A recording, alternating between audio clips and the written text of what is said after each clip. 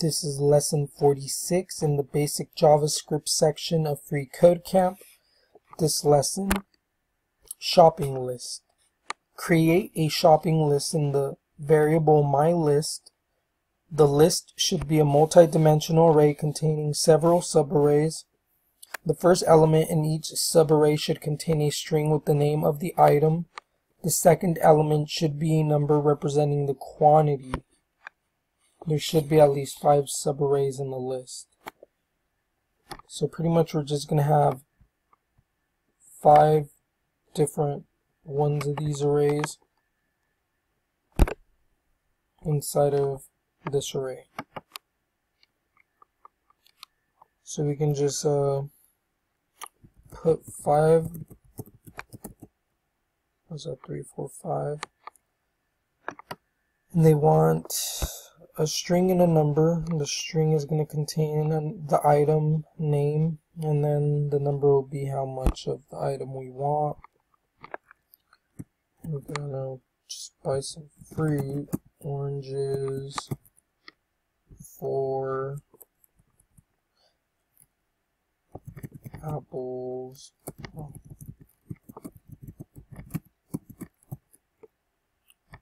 5. And we can say milk.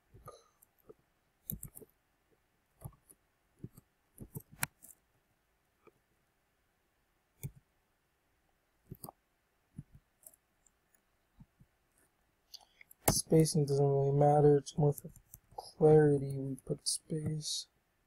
Milk. What else? Beef. 2. So it's 1, 2, 3.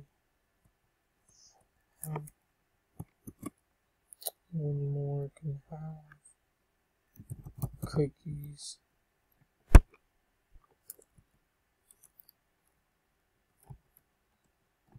One. And of course, just to make it more clearer, you can actually just